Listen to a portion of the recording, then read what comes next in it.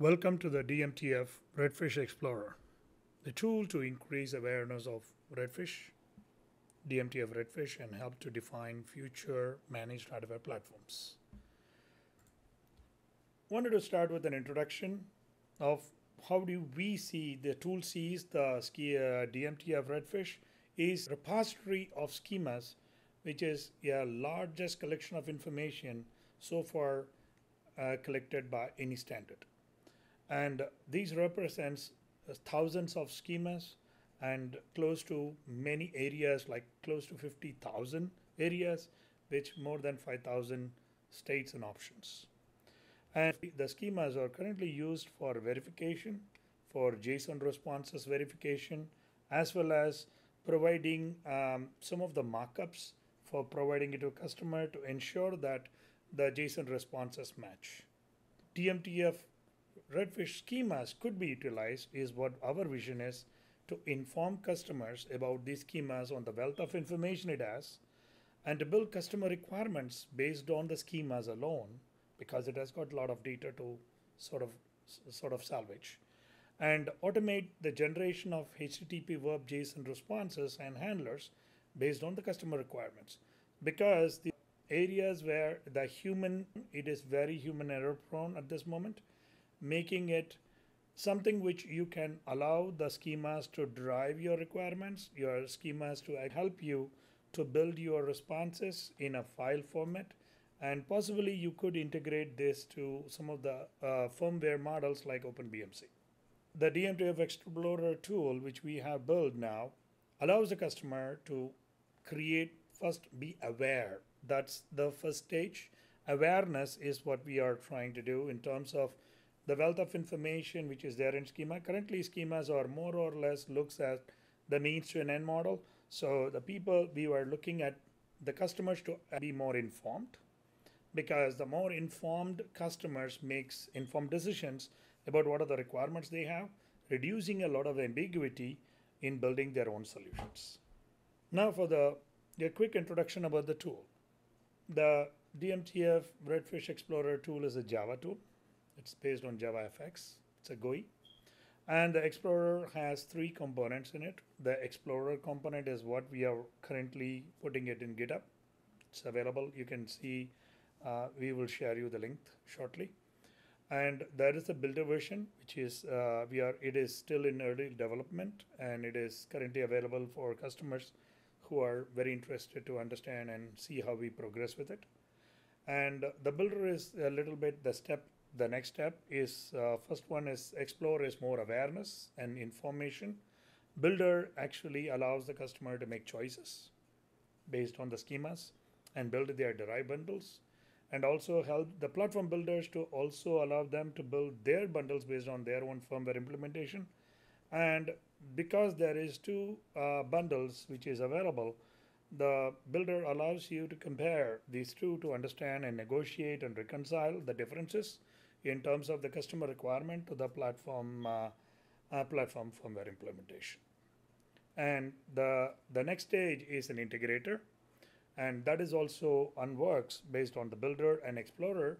It uses the derived schemas and automatically builds HTTP JSON responses files as JSON files, and change the values, and keeping the rest of the areas intact, the read-only sections intact, or the customer requirement section intact, and also have handlers. When I use the word handler in BMC Web, we use the handlers as C++ generated. This is automatically generated C++ code. The OpenBMC Web hardcodes most of this data, made more modular, so that most of the effort from the BMC Web will be more spent on adding value to the handlers, which is automatically generated. And now we would like to take you through the demo. And the demo is close to around 14 minutes video. I hope you will find the demo interesting and useful. Hello, welcome to the DMTF Redfish Explorer demo. During the course of demo, if you have any questions, concerns, or any suggestions, please email us at haveyouthoughtaboutit@gmail.com. Let's go to the demo. This tool is in GitHub, and you can download it. You can download the zip file, and this is publicly available, and it will be version controlled. And at this moment, we don't. This is more in binary format, and we are working to actually put the source code, open source the source code soon. Once you download the zip file, and you can unzip it, and you will be actually seeing this, and we are expecting you to have a Java backend so that it can be opened. So this is the tool. Please take a moment to read the revision history and the purpose and tool features. This would be useful if you would like to understand some of the nuances of what is being provided in this version of the tool. And also the tool actually provides a cross-reference to the DMTF Redfish website, just to make sure that this particular tool is a complement or an addition to the Redfish Developers Hub, and it is at no way it is expecting to act as the Redfish Developer Hub. You can use this page for going and looking at the markups and looking at most of the developer essentials. These will be essential if you are trying to get into an understanding, because the intent of this tool is not to redefine Redfish, but rather to utilize what already is there in DMTF Redfish, which is developed by the SPMF stream of DMTF. Regarding the tool currently is enabled for Explorer, that is for informational purpose, to bring out the different elements of the Redfish from our point of view, also to get feedback from the community and from the industry, whether are we looking at all those right variables as we are looking, and then basically using that we will be completing the builder and integrator, but we will be continuing to complete and work and create a builder and integrator version soon, and we will be releasing it. Wanted to let you know that it is very flexible, because the Explorer is very important and the key element of how the builder and integrator are going to move on. So please use this web page just to cross-reference Redfish, and let's go inside. It allows you to download schemas from DMTF and download schemas from your disk, because Redfish provides you bundles, and also Redfish able to host the schemas in the DMTF site under the space of this one. If you click on this web page, you will be able to sort of get the most latest and updated service route.json from where you can actually make a trace. Let's start downloading the schema from DMTF directly. And as you see that the schema is getting uploaded to the system, and it is working through the URLs provided in the schema files and going and trying to fetch one based on and creating a tree-like structure. So you can see the schema count sort of increasing, and today there is close to 3,000 schema files of different versions available, and this goes and pretty much fetches all the schemas which are relevant or which are connected to the schema files only. If there is any requirement of having any schema files which are not available as part of the traceability in the schemas, please let us know. We will try to understand and adjust the requirements to that. So now that there are 990 schema files were uploaded and its uploading is complete, that means all the dependencies are resolved. Now that we got the file downloaded, let's go and parse it. So this is what we have downloaded from DMTF, and you can see that it is online. We got it directly from the web, and the version is 2022.1.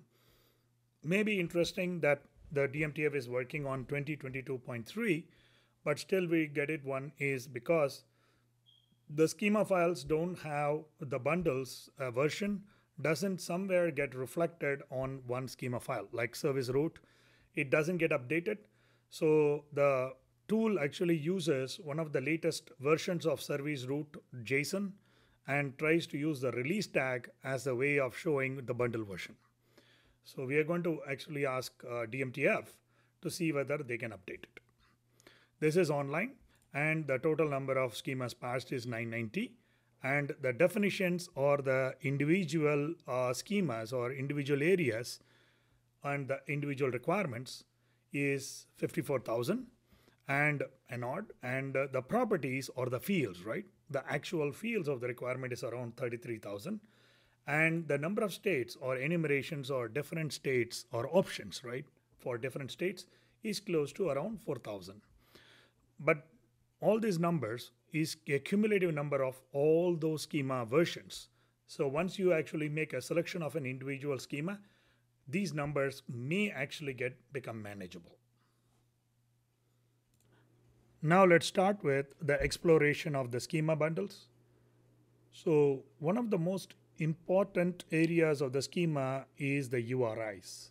These URIs face the customer. In fact, these are the areas, URLs, you will be using basically collects all the URLs scattered in all the schemas and synthesizes and actually brings the data together, and it shows how all of them come together even though they are maybe scattered.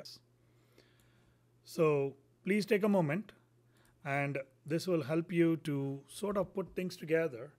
And also there is an interested, this particular interested column is not active yet. And this is expected to be active when you are in a builder format. And in the builder version, when you choose this will become a requirement for your customers, for your vendors, to let them know that these are all the interested URIs you are most interested in, apart from maybe they will offer more, but at least the minimum, these needs to be offered. The next part is the comparison. This comparison map is each and every schema area has got many versions, and there is a version evolution. And in this one, let us say account services, the version evolution can be seen here. This will sort of show that how the whole over the multiple versions, how the variables evolved or how the properties evolved, the definitions evolved. And this is essentially one thing we wanted to point out is all the schema files which is not referenced by somewhere in the food chain of the service root.json will not be referenced, or it is sort of deprecated. So please take a few moments and go through some of your schemas areas and try to check out how they evolved over a period of time, because it is pretty lengthy. Because, for example, this computer system, which is considered as one of the most robust required space I have seen, this is very interesting to go and watch and understand how they have evolved over time. The next area is the version map.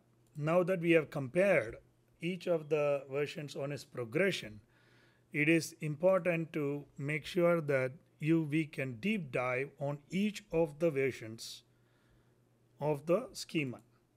So if we go through this, it will list you all the definitions of each of the schemas, and it will tell you how much of each of them, or is this a regular or it is a root. And also you will be able to go through each of the properties, understand the descriptions to a certain extent. And there is a customer required field, and this is something which will be more implied on a builder version. Currently DMTF expects only these two fields to be required in the schema, but the customers may require more of these fields for their own consumption when they are looking at the JSON output.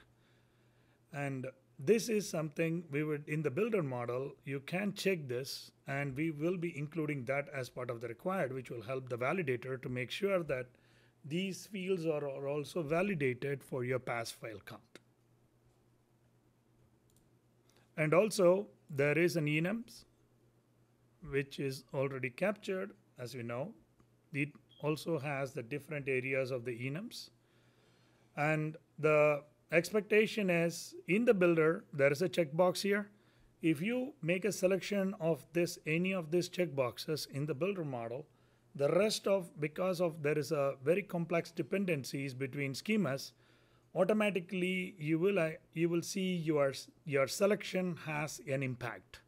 So those, the builder will summarize the impact statements and what are the different schema choices you are trying to sort of narrow down yourselves to, and that will able to help you to build a derived schema where you are going to only choose one version of each schema category and build your own sort of schema derived bundle. And finally, this is your state. Redfish have created a huge state space, which was done in PLDM in different way in IPMI, of putting all these things together. And we thought that this will be beneficial for some of the system designers and also useful for them to understand the different states, the indicator, the lit blinking, what are the different states and what are the different power on states. This states and options is very important and key for you to understand what are the different schema based values, enumerated values they can take. And this would also help you to understand the things which are not available. That's something which you need to comprehend in your design. And that will also help you to understand what are the different malleabilities of Redfish you would like. And you could also approach DMTF for some of these things to be added if it is of concern to you. So now that we have seen how the online version of DMTF works, I'm going to take you over to a quick demo of how to actually take a schema from the disk, and taken some of the schemas from the space. And currently, as you see, it is 990 for 2022.2 plus, right? So you need to select the downloaded folder, you unzip the bundle, and you just point that, and it will start populating the schema count. Go through the same trace, by the way. So it's not going to look at all the schema files, but it is going to do the same schema trace route. Interestingly enough, we found only 956 when it was previously 990. So at the same time, when you can go and load, say, yeah, even older version, which is 1 year old, you'll be surprising to find out that the rate in which the schemas are added, it's interesting. So it is 921. It's 921 and it is 956 in 222.1, and possibly it's 990 in 0.2. So you can see the rapid growth in which the schemas are evolving. And this completes the demo. And if you have any questions, concerns, or suggestions, please let us know and send your comments and your thoughts to have you thought about it at gmail.com. Thank you, and I hope you enjoy the demo.